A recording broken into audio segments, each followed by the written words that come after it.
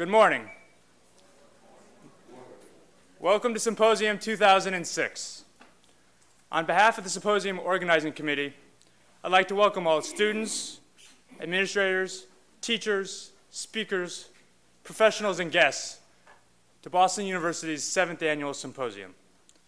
Through a day-long series of panels and keynote discussions, Symposium 2006 will explore the theme, Creating Value Through Innovation.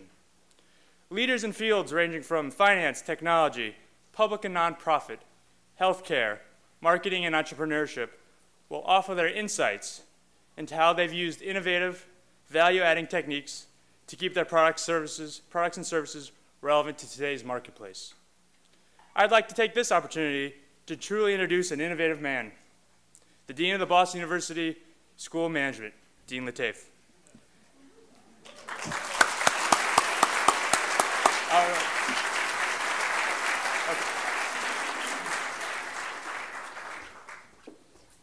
Thank you, Michael. That was very nice, but a little brief, I thought.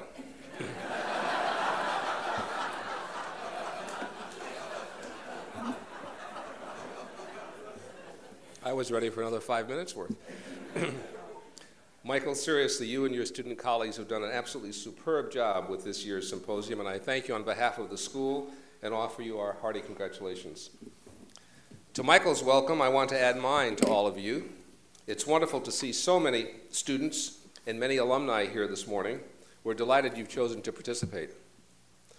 This morning's special guest is Mr. Jack Welch, formerly CEO of General Electric, and arguably the best-known corporate leader alive. John Francis Welch, Jr. is a Massachusetts boy, having been raised in the North Shore in Salem. In 1957, he graduated from the University of Massachusetts with a degree in chemical engineering. He went on to earn a master's and a PhD in chemical engineering from the University of Illinois. Incidentally, now that Dr. Bob Brown has become president of Boston University, we've all gained a new appreciation for PhDs in chemical engineering and their management genius. In 1960, Jack Welch got his first job with GE in Pittsfield. He became a GE lifer, spending the next 40 years with that firm, 20 of them as his chief executive officer. The story of his success is now legendary. He revolutionized that lumbering giant of an organization into a high-growth, dynamic company that became a model for others to follow. On his watch as CEO, the market value of GE increased from $12 billion to $280 billion. That's a 23-fold increase. His book, Straight from the Gut and Winning, which he wrote with his lovely wife, Susie, and Susie is here. Would you stand, please?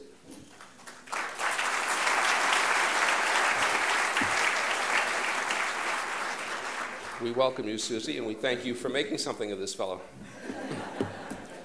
These books are wonderfully readable bestsellers. Warren Buffett is quoted on the front of Jack's book, Winning, and he says, "No other management book will ever be needed." Bad news for Barnes & Noble down the street here. While making history as a corporate titan, and that's a 24/7 job, Jack managed to keep a low single-digit handicap on the links, and some of us who struggle with golf can only marvel in disbelief. Jack Welch is the living embodiment of business innovation. Innovation in technology, innovation in products, and innovation in processes. How appropriate it is that he's here today addressing an MBA symposium whose theme is creating value through innovation. On that subject, Jack did write the book. Speaking of books, many of you have met Jack here a few months ago when he was signing copies of the latest book, Winning. We are honored indeed that he would agree to be with us today. He's in incredible demand as a speaker, at very high prices, by the way. So we gratefully welcome him back to Boston University. And on a Saturday morning and with no fee. That's really generous.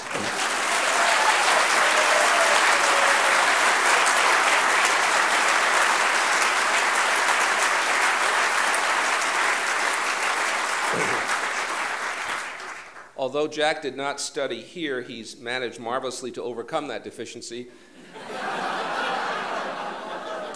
So I ask you to please join me in welcoming this generation's most extraordinary business leader, Jack Welch.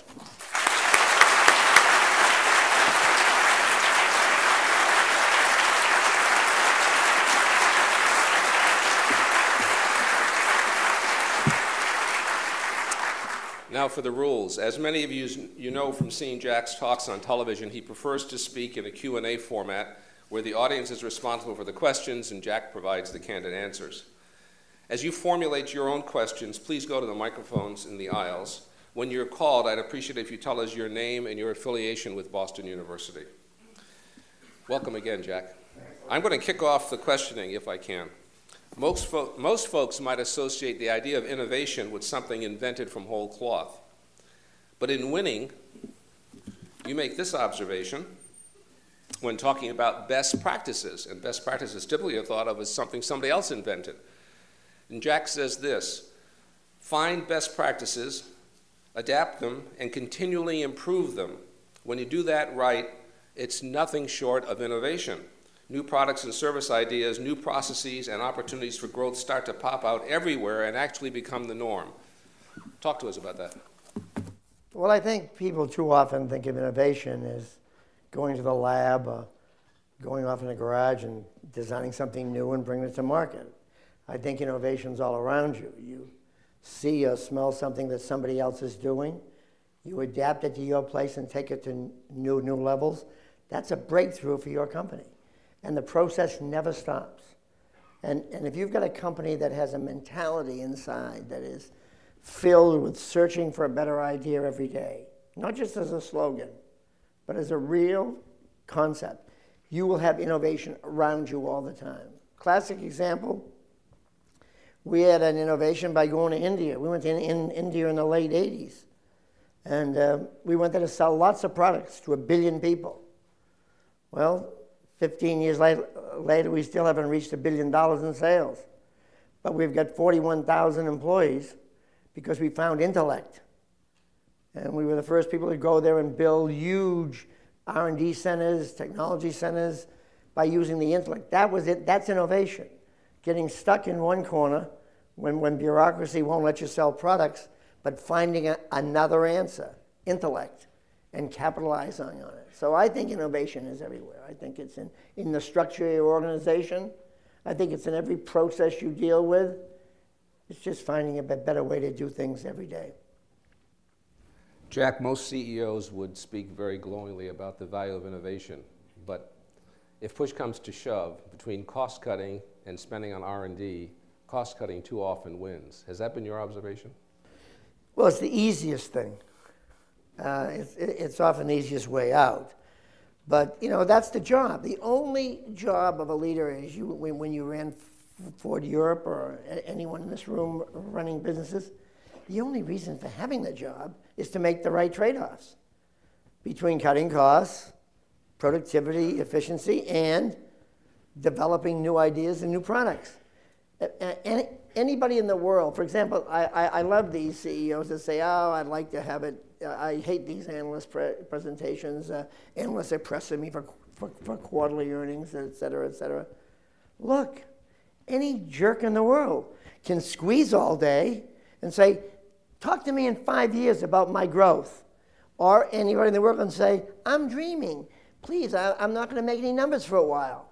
You can squeeze or you can dream, but a manager does both. A leader does both. You dream and you squeeze. You eat while you dream. And it's no getting around. That's why you're paid. Any jerk can do one or the other, but it's your job to make those trade-offs.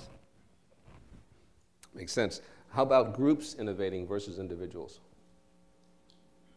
I think that's probably more sophisticated than my pay grade. I think I'm more practical than this university atmosphere of groups versus individuals. I would say, look, you want innovation everywhere you turn. You want it in the blood. You want to be excited about it. You want to, but you want to reward people. See, I was with a company, as Lou said, for 40 years. And the first 20 years we were there, all we did was, all I ever saw was the rewarding of inventors. Plaques. We gave them more plaques per square foot than anybody in the world. Everybody that had an idea got a plaque. But what I'm talking about is a concept where people are looking around every minute for an idea. And when they get one, it doesn't matter who had it. They take it to another level. So you reward the person who takes an idea, expands it, and the inventor doesn't become the hero, but the user of the concept, who develops it, who doesn't have an NIH attitude, not invented here, who's excited. You're excited by what he's doing, and you grab it, and you share the credit with them. You talk about what you learned there, and you have an attitude that's open to that. That's a big deal, because most companies will operate like this. If it's not my idea, and don't take my idea. They're hiding it in here. You want people that grab ideas, that share them, that grow with them. That's what you want. You want a culture that just thirsts for them and doesn't care where they come from. The stripes on the shoulder don't determine the quality of the idea. The idea does. And the people who grab them are the heroes, the people who take ideas from innovators, if you will, and take them to new levels are the people you want to have around you.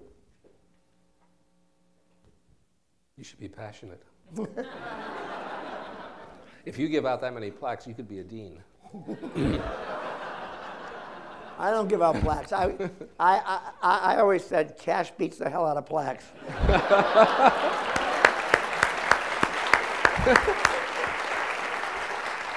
In that case, you could be president. I want to take some questions from the audience, so find your way to the microphone, please. While you do that, let me ask you, Jack, in an environment where you're stimulating innovation and so forth, there's going to be failures. So if I'm working in your culture and I know you want us to innovate, some of the ideas are going to fail. How do I not get punished for failing? You gotta make examples. If you're leading a group and you've got somebody taking a swing, you've got to make examples out of them and make them heroes for taking the swing. I remember we tried to invent an energy-efficient light bulb in the early 80s. It's now for sale everywhere, but in those days it cost $10 to make. And the environmental, and it lasted 5,000 hours, and it used less energy. Well, everybody in the environment loved it, except they didn't want to pay for it. So the product was before its time. And we were out there with a $10.99 light bulb. And all of a sudden, all those green folks turned red. and they wanted no part of that product. As eventually, 10 years later, it came. But we made heroes. We gave television sets to everybody on the project, 120, 160 people. We sent them away for a weekend at Disney World, and we put it in the newspapers everywhere that they took a swing and they failed. So you should wait. Whenever you see examples where people are taking swings, somebody asked us in this column we're writing now, Susan and I are writing a column weekly for Around the World. We write for Business Week also. One of the things we always we get questions on is, when should a boss take responsibility for failure of an employee? And the answer is every day. Every single day. Unless the employee violates a policy, steals something, or does something else, you're in it with them. And so every time you hear people out there trying things, damn it, you were there. And you can't walk away from it. So you've got to make it hero. To get a culture of risk-taking, you need to reward risk-taking. You get the behavior you reward. And that is probably the most important thing you'll hear today. Everything you measure and reward, you'll get that behavior. If you ignore it, you won't get it. If you want risk-taking, reward it. Thank you. Please. Good morning, Dr. Welch. My name is Ashan Valpita. I'm a freshman here at the School of Management. I'd like to ask you, there's a lot of emphasis on reaching out to the next 1 billion customers, namely from the developing world, India, China, Brazil, etc. How important do you think technology innovation and innovation of new processes is going to affect the business world? You mean reaching out to new consumers, you mean? Yes. Well, if you don't have something new, stay out of China. I mean, if you're bringing Me Too there, you're dead. The only thing you can sell in China today with that competitive genes that are there and the dynamics there is something they don't have. It's something that changes the game. A new MRI machine or a new CAT scanner or a new plastic or something new, but it's not. You're not going to get anywhere with a commodity. They'll beat the hell out of you. So as far as innovation is concerned, if you're looking at the next world, if you will, you've got to have innovation coming out your ears because the whole world's converging on these places with the best ideas in the world. Thank you. Jack, are you optimistic about China's continuing growth? Yes, I am, but I'm not frightened by it. I think it's good. I think that, China is, in my view, in this experiment of capitalism and, if you will, communism or semi-communism or whatever you want to call it, is not going to be linear. There's no way you can take 1.25 billion people and go linearly at 10% a year or 12% a year or 9% a year. But one of the things people don't, if I may just digress for a second. Sure. One of the things people that are panicking and throwing up their arms on and everything else about the U.S., take a look at just take last year, 2005. China's economy is $1.7 trillion. It grew 9%. Everyone says it's growing 9%, 10%. Let's give them 10%. That's $170 billion of new GDP to feed 1.4 billion people. The U.S., oh, it's awful. It only grew 4%. It's terrible. It's unbelievably bad. 4% times a $13 trillion economy is $520 billion to feed 300 million people. So you got 3 times the GDP delta to feed 1/4 the number of people. So don't panic. Keep innovating, keep driving it, and we'll have a wonderful game of opportunity, and they'll develop and grow and be part of the world economy. And as I believe to my toes, the more dependent we are on each other, the more peaceful we will be. Thank you. Regarding the topic that we were Would you introduce yourself, please? Dan Lenhart, second year MS MBA. Good morning. Regarding the topic we were speaking about a moment as far as research and development or innovation, when you can't quantify things like the ROI or where it's going to take the business, any suggestions for how to sell it up the ladder when it's these new ideas that we either ourselves have come up with and we want to see them brought to fruition, but we can't necessarily quantify, or nor could anyone quantify the benefits long term? First of all, you're never going to sell anything based on ROI. You can make your ROI anything you want. You can make DCRR anything you want by just putting a big number in the back end. All you know how to make that calculation. A big residual value, and you can do anything. So the way you sell it upstairs is a passionate view of the idea, a concept of why it's a wow, why it fits, why the market you're after. Make the case for what we call in the book, your aha. And then make the case with everything in your body. And believe in it. And go after it. And put yourself on the line. Forget the damn numbers. Thank you. You do more deals in business based on the stuff in the person presenting the idea than you do with anything based on the sheet. Just know that in your blood. Thanks. Please. Hi, Dean, Jack. My name's Sam Onyeme-Lukwe, and I'm a second-year MS MBA as well. My question really centers around the same type of issue in terms of manager being able to understand the environment, because from the upstairs offices, you're looking down, you can't really understand what's happening in the culture. Because oftentimes I've walked into a very successful company and seen employees that are lackluster, that are complaining. How do you, what thoughts do you have to recommend ways to be more conversant with the type of culture that you have at a company? And even though there may be success, being able to tap into the real, potential there and go beyond that success. Well, every day you're in the office. You're not doing anything. You're not making anything. You're not selling anything. You're not doing anything. So you're running a company. You better get your butt out into the field. And the best way I kept in touch with things was constantly going to our classes at Crotonville. We're an educational school. I would go once a month and spend 6 hours there, and then a couple hours in the bar afterwards. I learned as much in the bar afterwards as I did in the 6 hours of of the courses. But I never missed a class in 21 years.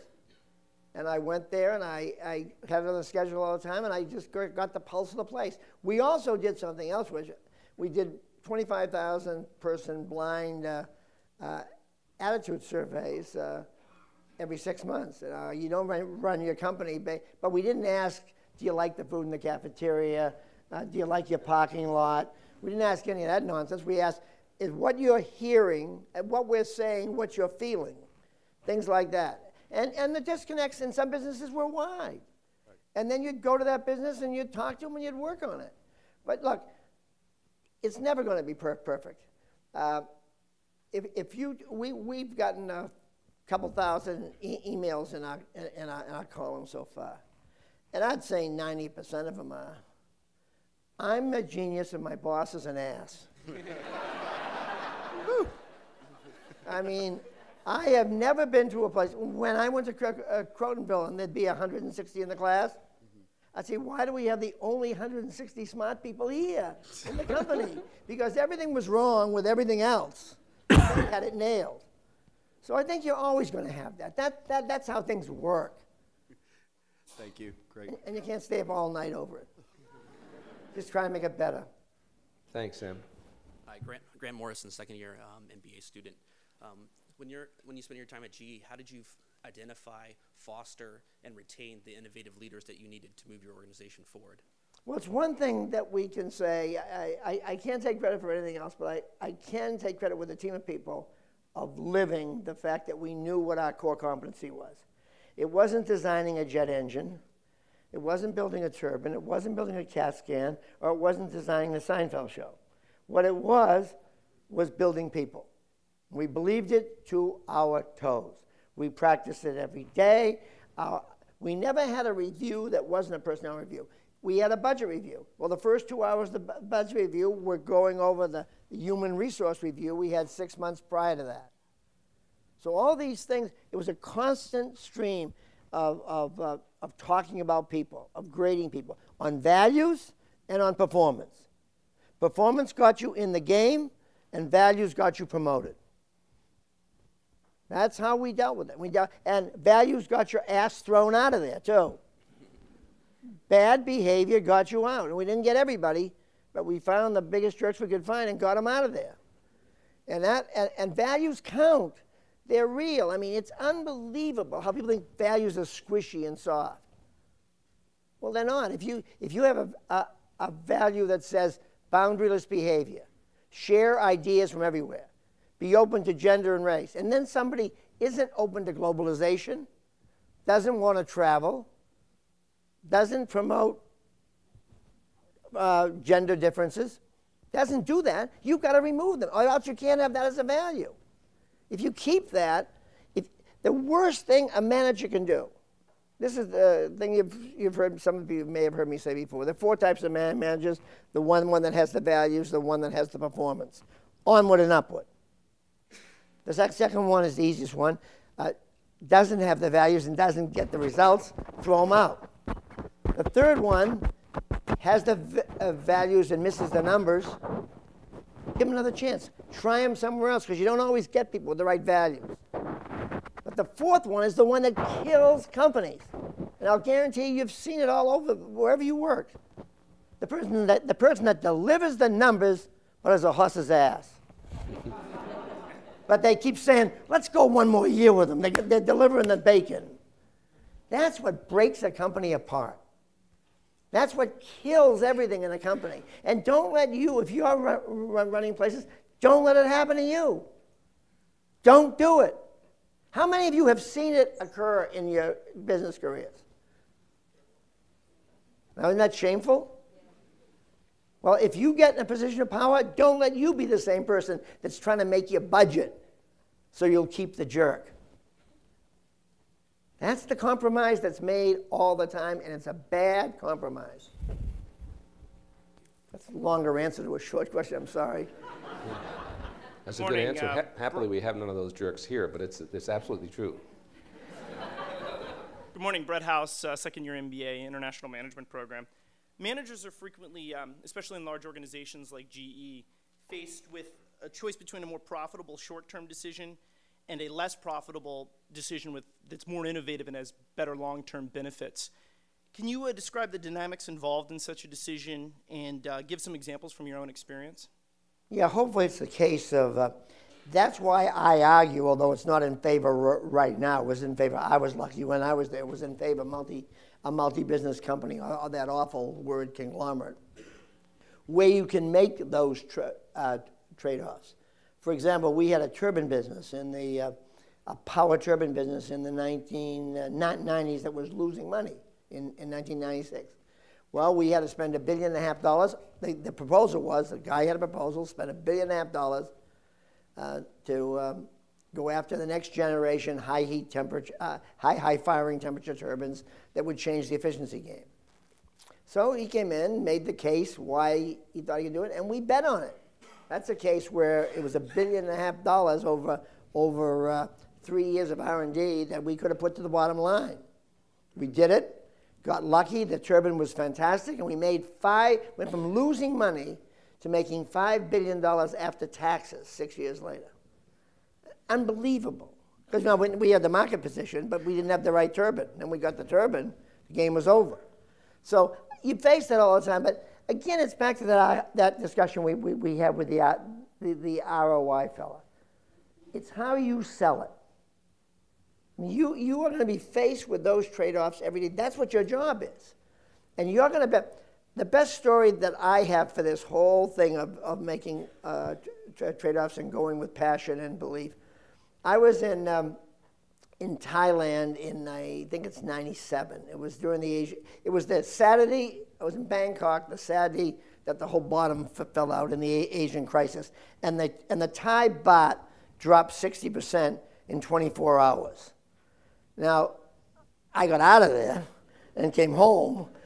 And I was home, and 2 weeks later, the guy I was visiting there, the ran G's operation there, is having a board meeting. We're having a G Capital board meeting on the following 2 weeks from that. And I see in this pitch a presentation where a guy wants to spend $160 million to buy $2.5 billion of Thai auto paper.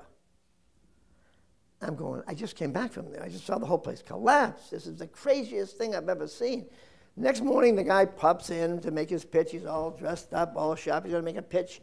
Though I just saw it 2 weeks before when we were scared we were going to lose the whole world. And he's in for, he wants $160 million to make this deal. And he's coming across the table. He says, let me explain to you. The Thai people will sleep in their car before they'll give up the loan. There are no indigenous manufacturers there. There are no producers. So the Japanese cars now, with the Thai baht down 60%, are going to be a fortune to buy a new car. The cars, these lease payments will be forever paid. So he's pounding the table. We're all going, Well, we finally, because of his complete rational commitment as to why it would work, we said, here's the money, go do it. And I can't tell you, gains of 8 to 12 times our money. Based on that, he had no ROI, no other game. He had the cultural thing and his passion and his belief that it was the right game and a very solid rationale. Thais will sleep in their car before they'll give it up, and there'll be no imports of cars with a weak baht. So, there was no calculation in the world that would make that. You know, we also turned some stuff down that we should have approved. So I'm giving you the good story. I can probably give you 3 bad ones. But, you know, that's the job you're making all the time. You're making those calls, and that's what you're doing. You'll be making them. Thank you. Thank you. I'm Ali from Economics Department at BU. Mr. Welch, I wanted to ask you, would you agree that innovation thrives in a culture and environment of copyrights and legal protections? And if that is the case, then how would you see innovation being challenged or transformed in an arena where you have open source movements and where you might have developing countries' governments which are not keen on copyrights as, for example, US patents would have been? I think China, let's say China is a perfect example. it's the Wild West. I mean, patents are laughed at. Counterfeiting is a way of life. I've sold, for example, I've sold 250,000 books of winning in China legally, and yet I've seen 8 other prints of the same book on funny paper that somebody made. I don't know how many books they actually sold. So I mean, there's no, but China is filled with innovation. Innovation, it's a great story, you know, that innovation must have patent protection and all that if you're going to do it. Innovation comes from somebody who wants to make a buck and is going to come up with a new idea, and they're going to do it with patent protection, hopefully. But if it isn't there and they got the idea, they're going to go and they're going to hope their idea is there and somebody copies it. By the time you copy it, they're betting they'll be here with a newer idea. So, look, you want to go to a place. The only time you don't like regulation, or the only time you like regulation, is when you go to a country that doesn't have any.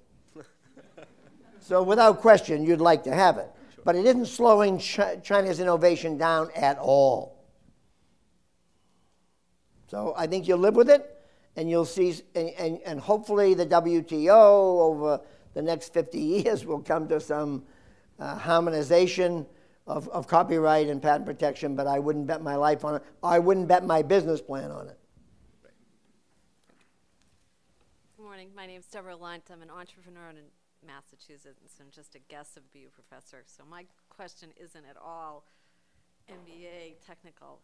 When you mentioned the fears that we have of China and the innovation that China has, do you think that our innovation is declining in this country? I see your passion here to be here and to speak about, you know, developing ideas and really running with them. Are we losing an edge in that respect? No, I don't think so at all. No? I think there is no country in the world where the confluence of energy and ideas and money come together so easily. I was talking to Dave out here in the audience who's walking around with his pockets filled with dough looking for bright ideas and young people to take them. And that's what we have in this country. That's what makes this country different than every place else.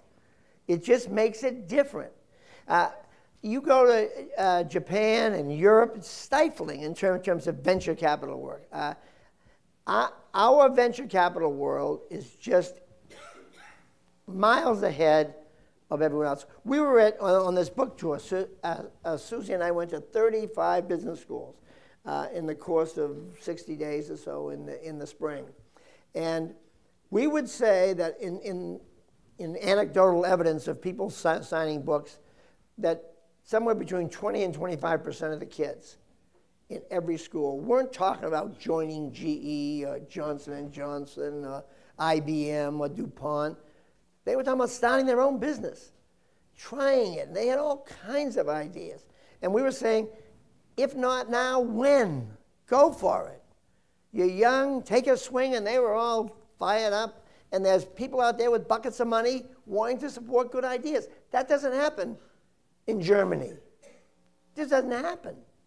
You sign up, you go to Siemens, you go to Mercedes, you go to somebody else, and then you die.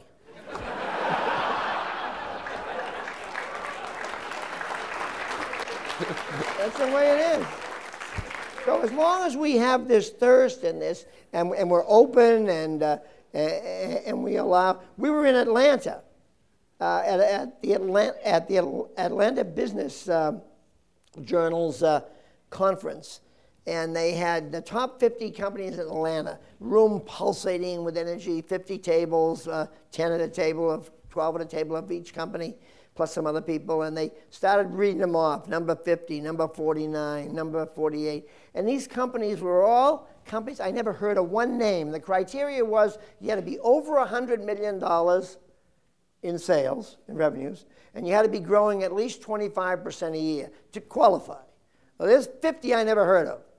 The winning company, the guy had grown from 0 to $134 million in 3 years, had gone from 1 employee to 740 employees, was a guy serving the airline industry, probably the crappiest industry in the world. And here's this guy who's got a de-icing product. A de-icing, a brand new way to de-ice planes, and change the game. Created 734 new jobs. That's what we have in this country. We have great people matched up with buckets of liquidity making great things happen. Yes, good morning, Dean Lateef, Mr. Welch. Thank you. My name is Jim Puya. I'm a member of the GSM class of '84. With particular regard to technology, given the ever-increasing pace of advances in technology, how do you overcome the fear, in particular with management or investors, that an innovative idea might be obsolete before it ever gets off the ground, or at least before it generates enough of a return to make it worth investing in? You don't. That's the risk of the game. That's why you've got to be constantly looking for innovation at every corner, every day. I mean, you got to bet that somebody, you know one thing, that your idea, somebody else is onto it. You got to believe that, you got to know it, and so you've got to get people that are faster. You've got to be sure they got the tools that they need to do it, and it's a race. And you got to see everything as a race and nothing different, because you got to believe that somebody's going to have your idea. And the idea that you'll have something and be protected with a wall doesn't exist anymore. Hasn't existed for a long time, but now it's even more intense. So you got to just get at that thing with an intensity and passion and excitement and speed. Speed is a value in a company, for example. Speed is a real value if you put in a company. And you've got some review process that's review on review on review and bureaucracy, you'll be copied. But there's no solution around your question other than go like hell. Thank you. Jack, it's been said that big companies are conservative because they've got enough to conserve, where little companies are more risk-oriented because they haven't got anything to conserve yet. How do you keep a big GE monster as agile and innovative when you can be betting the store? Look, the whole philosophy is wrong. If you go back, no offense to your prior history or other automotive institutions, or IBM, or GE in the 70s. Look, one of the things big companies did was, because they came out of the military-industrial complex of World War II and built hierarchies, their job was to manage their size. The first speech I gave in GE was, we want to use our size, not manage it. Managing it is what these companies did. They sat on it, they organized, they reorganized, they moved people, but they didn't use their size to go to bat. I make the argument that's the opposite of yours. If I'm an entrepreneur with one idea or one garage and not many resources, if I'm wrong, I'm out of business. My family doesn't eat, my house goes, everything goes to hell. If I'm in a big company, I can screw up 40% of the time, as long as I don't end up in the right-hand column of the Wall Street Journal with the stories. But as far as the money's concerned, nobody's going to see it. You can go to bat all the time. So big companies have no excuse not going to bat, using their size, taking swings. I mean, you could not screw up GE. You couldn't do it. But you can screw up every small company very quickly with bad moves.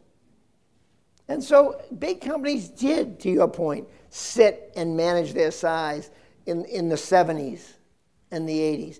I think the LBO thing did wonders for companies in the 80s, shaking them up, entrenched managers, breaking up those things. I used to give speeches about why KKR was a great thing for America. I almost got shot by my business peers.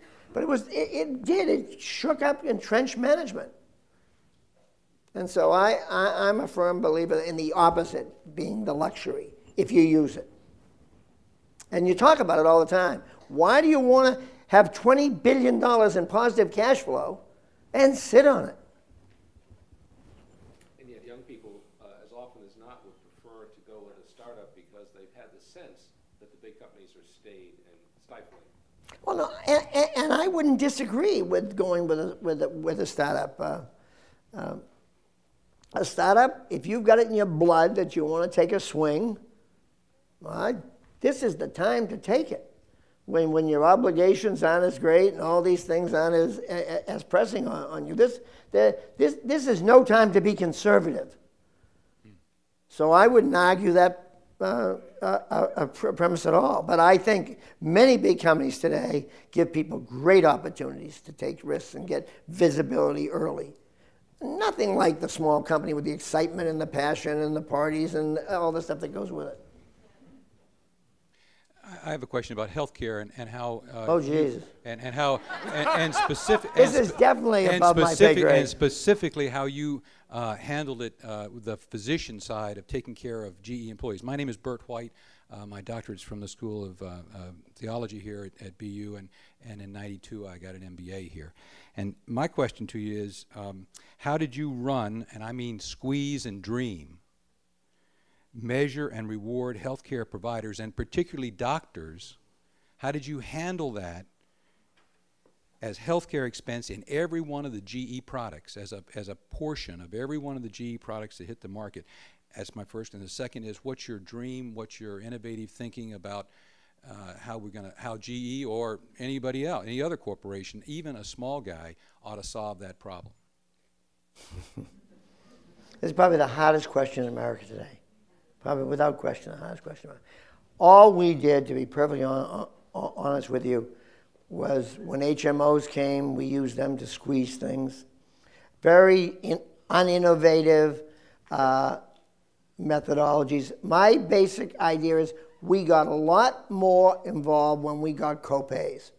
As copays moved into the organization and people made choices, which is why I believe health savings accounts is the right direction long-term to go, where people have choice, make decisions, and aren't given, if you will, a carte blanche, is the best way to go. But I am by no means going to give you the solution to this problem, which has eluded thousands of practitioners and smarter people than me, and I've not found the answer. I do think choice and responsibility has done wonders for it was the best thing that ever happened to our costs.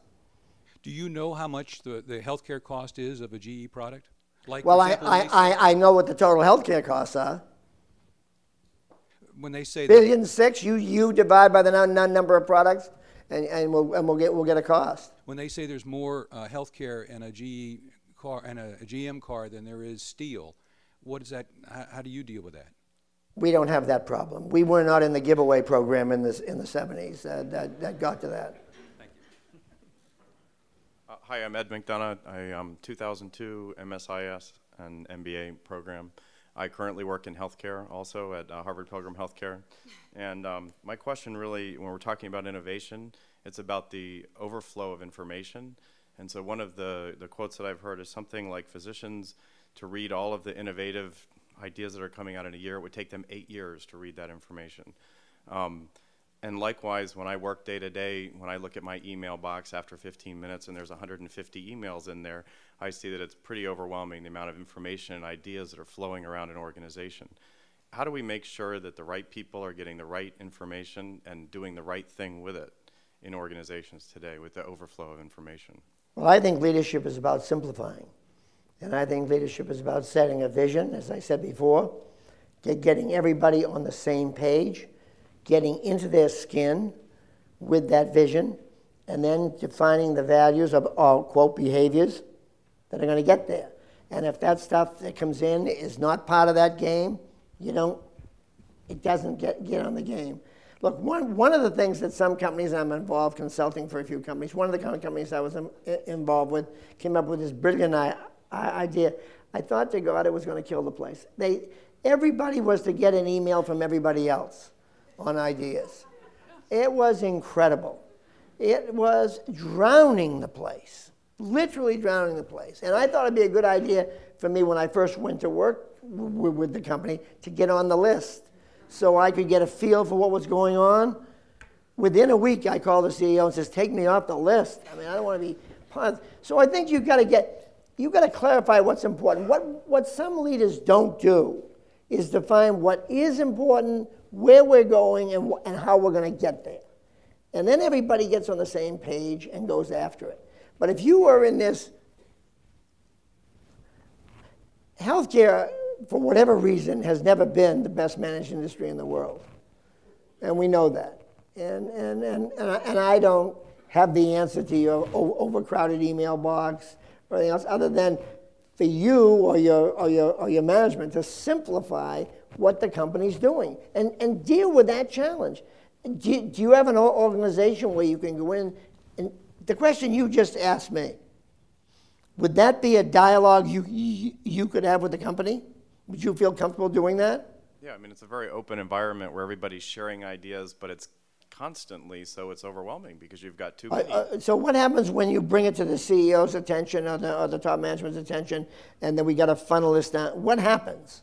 We start talking about tools that can solution that. I think of knowledge management tools, things like that, to help people have dialogues within topics so that people can go somewhere and find a place where they can learn about a specific topic rather than 5,000 emails coming through an email box. We look for ways to try to simplify. That's the whole job. That's the job of leadership, simplifying, making the vision clear, and getting in everyone's skin so they buy in. Getting buy-in to go get it. I don't have much of an answer for that, though. Thank you. Among your 150 emails, there's occasionally one from Alma Mater. You don't want to delete that if you can. Good morning. First off, I want to thank you for being here because my name's Bonnie McClellan, and I'm a graduate from the MBA program in 2000, and I've recently been promoted to head up my own sales team. And after having a short period where I panicked and tried to figure out who I could talk to, and someone put your book in my hands, and it's actually become my Bible for how to move forward. Thank you. So thank you. But beyond that, I was wondering what is it, or is there another piece of advice that maybe isn't in that book, or is there a critical piece that's in there that you'd like to reinforce that you wish someone had told you when you had become a manager for the first time? No, look, without question, I think, and we wrote about this last week in Business Week and got an incredible response. It's in the book, though, also. It is the biggest transition of your life. You go from raising your hand like you did in school or like you did when you were an individual contributor in the company, to getting great sales results, to all of a sudden being the leader. And that day is where most people make their biggest mistake. It goes from being about you now to being about them, your team, and how good they are, how capable they are, and you've got to be satisfied that you will get your next promotion based on the reflected glory of their work. That means you focus on them. You encourage them, you challenge them, you move them up or out, depending on what they're doing. You change the bonus scheme, you re-look at it. You get a whole new energy to the place focused on them. And you have confidence in the organization that their results will... The biggest mistake we see is the person gets the new job and does the old job and wants to be the star. It's particularly true in the automotive industry, where somebody's doing in engineering, I saw it. There'd be in bumpers. I actually saw that CEOs of Ford and GM in the early 80s having a debate in the parking lot in Williamsburg over the shape of the fender. Ford was coming out with a rounded fender like the Japanese cars, and GM still had the fin sort of tail. These two CEOs were almost coming to blows over that's not their job. Their job was to strategize the company, and somebody else was designing the car. And so your job now is to find out where the new accounts are, how you can grow the business, where you can go, not call on your old friends or not dwell on your success, but on the success of your team. It's an incredible, it sounds simple, but most people that I saw close up in GE were still raising their hand to be the star and forgetting the team that was now going to promote them up. So you got to focus on your team. How good are they? Where are they going? Who should stay and who shouldn't?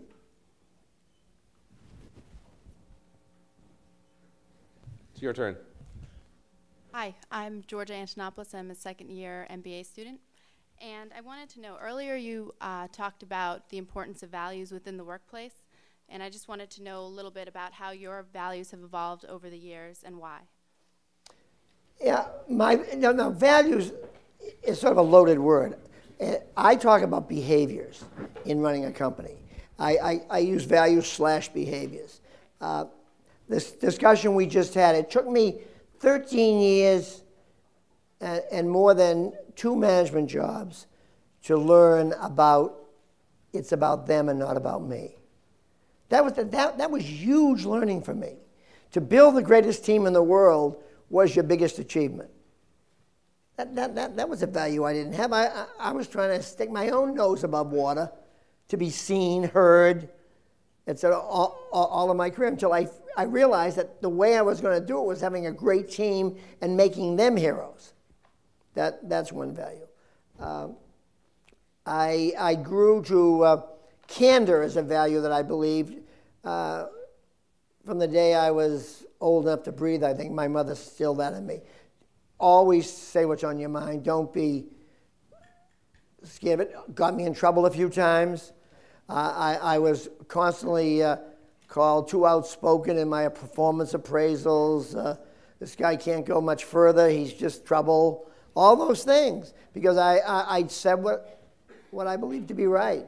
So candor has always been important. Differentiation is a big value of mine. I don't believe you can run a company without having an organization that differentiates on how it treats different businesses, some with more not equal, and people not equal. Takes care of the stars, motivates the middle, and asks the bottom to move on. I believe that. Do you think the Patriots keep the worst players? Why should a sports team keep the worst players? The silliest thing that I hear when we talk about differentiation, and we get this all the time, is how can you possibly be telling somebody they're not that good and somebody else is that good? Well, why should you stop getting grades the day you leave BU? Why should a grown-up not be able to get grades, but a 6th grader is given best in the class and weakest in the class? It's the dumbest idea in the world. So you want to tell people where they stand.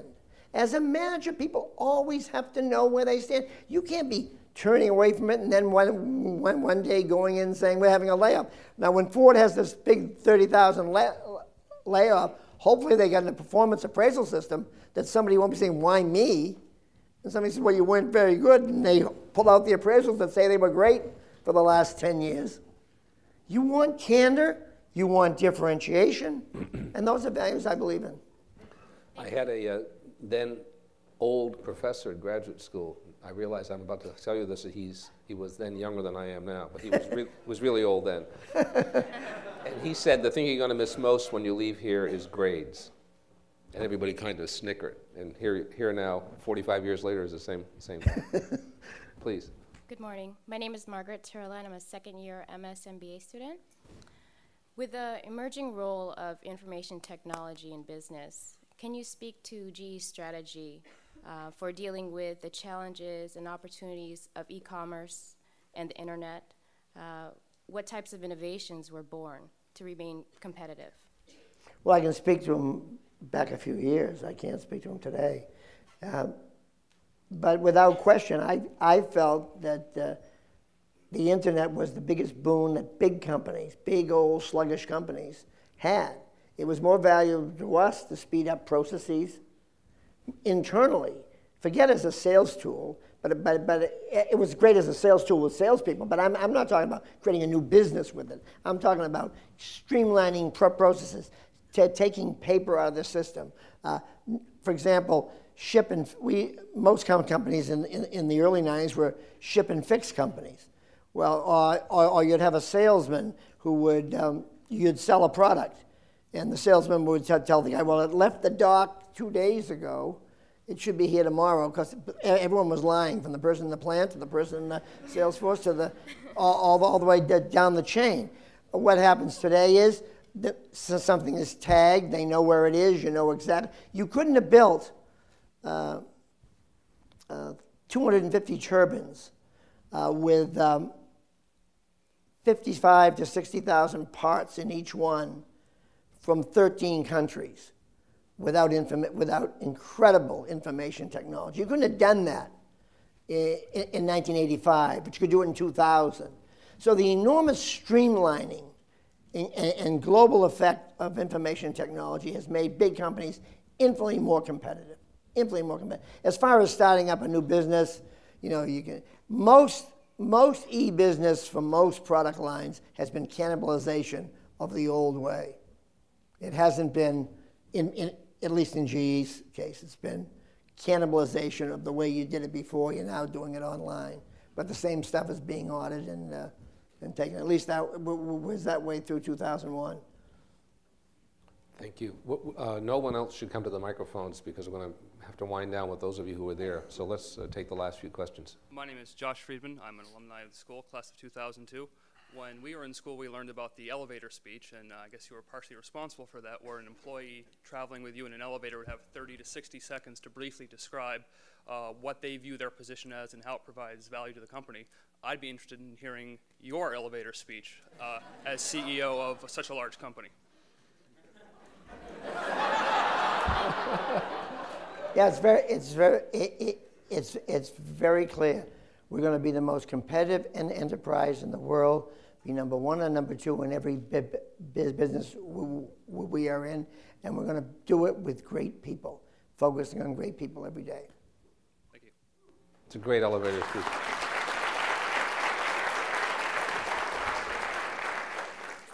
Good morning. My question's about talent development. I'm a speaker here today. My name's Alana Schmidt-Burns, and I work for Cone. And my role at Cone is vice president, and I lead teams of consultants. In your mind, is it possible to develop the ability for someone on a team to take risk other than modeling that behavior, rewarding that behavior, and talking about your vision like you just did in the elevator speech? Yeah, no, I think the best way by far is modeling and rewarding and being visible about it. One of the things people don't do, for example, is have a value, let's take risk-taking, have somebody do something, and then you might give them a private award. And some people say, well, I don't want to give it publicly. It'll cause dissension with the others who will say, why not me? Well, you've got to make everything you do public as much as you possibly can, because that's how you define behaviors. If you keep it private, you won't have it work.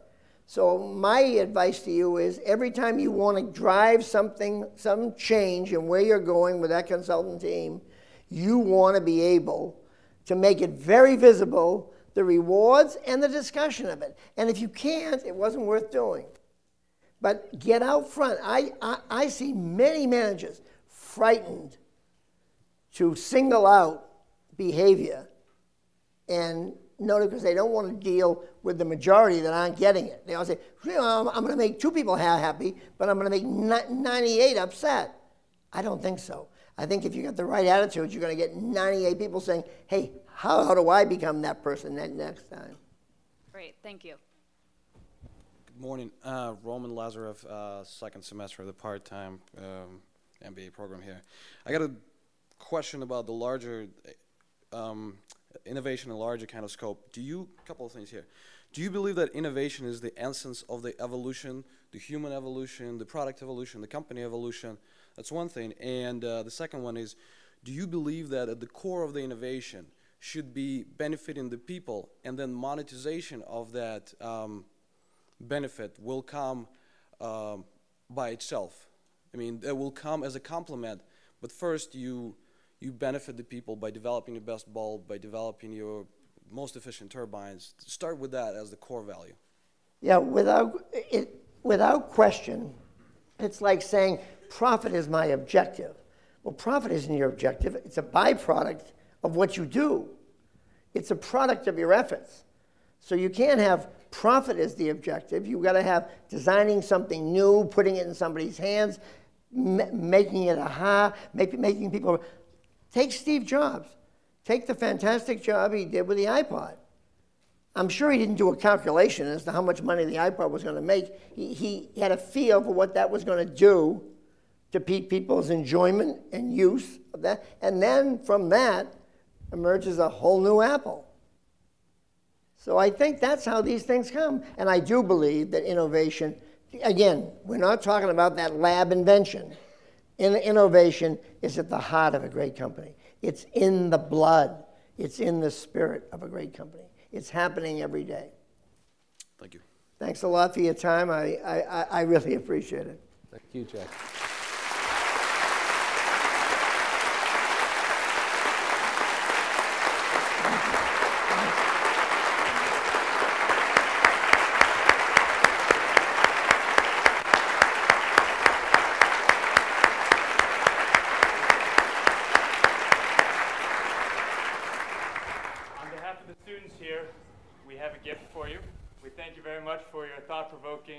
Answers and some great questions that were asked here today.